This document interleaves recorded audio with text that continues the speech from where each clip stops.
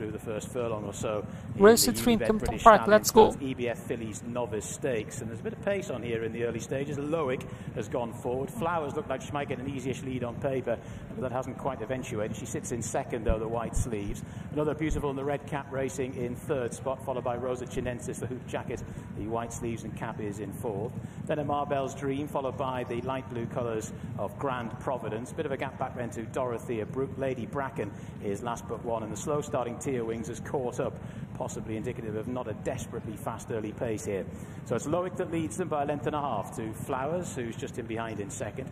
Another beautiful now in the hands of Trevor Whelan races in third spot. Rosa Chinensis is in fourth, and Marbell's Dream is in fifth up the inside. Sheepskin noseband there of Grand Providence towards the outer. Then Dorothea Brooke, followed by the very pale jacket of Lady Bracken, and Tia Wings is still at the back of the field. Making their way past the halfway point over on the back straight. There they're inside the final 6 furlongs, and it's Loic who continues to lead to Flowers, who's been in the slipstream throughout. Then up the inside, another beautiful in the red and white colours, followed then by Rosa Chinensis. Luke Morris poised aboard that one. Then a Marbell's Dream up the inside. Grand Providence just gets a little bit closer and is travelling quite nicely.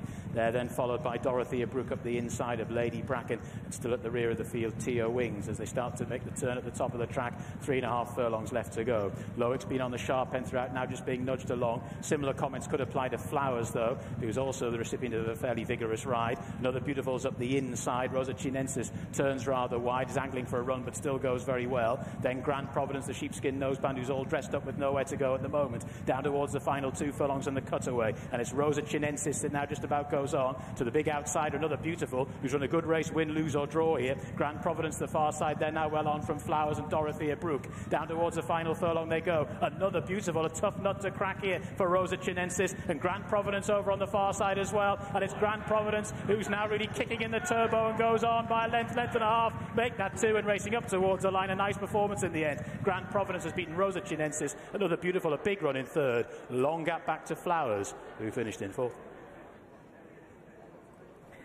All came together.